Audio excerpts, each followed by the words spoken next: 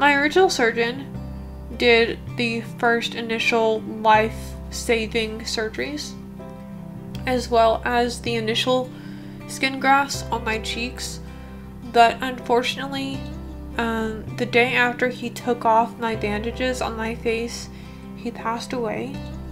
Luckily, the replacement surgeon was actually aware of my case.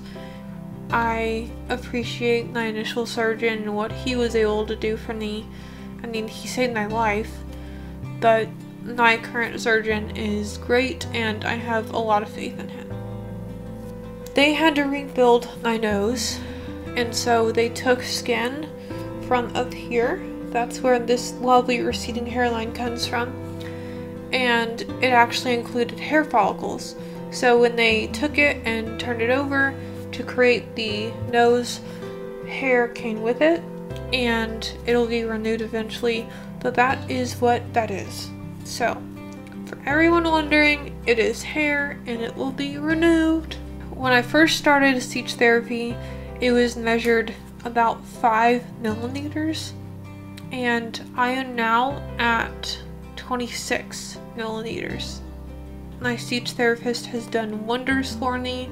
I still need her because my jaw muscles need that exercise, and I still need the help for the process. The answer is yes, I will get it out, because I did get it out. Thank goodness. After 9 months, I got my trach and peg tube taken out, and I feel like a more normal, functional human without tubes. It's great. Anyway, yes.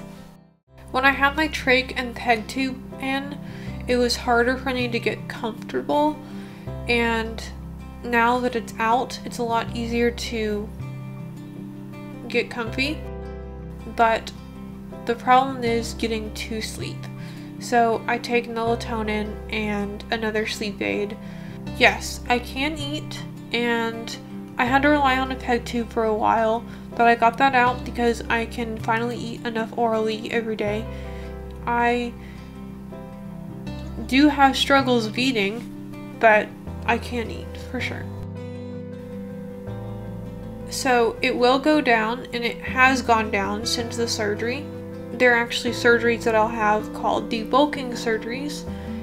It'll take out mass and tissue that is not needed, and overall, in the end, it will not be this big. The skin graft site is from my left thigh, and they took that because I had enough tissue and fat on that part of my body to create this. So with a face transplant, there's a very big risk of my body rejecting the skin, and even then, if it does take, I would have to take medication for the rest of my life to make sure that the skin is constantly adapting to my body. And I had enough skin around here to not need a face transplant, but it is my original skin, so I do not need to take any medication for the rest of my life. Thank goodness.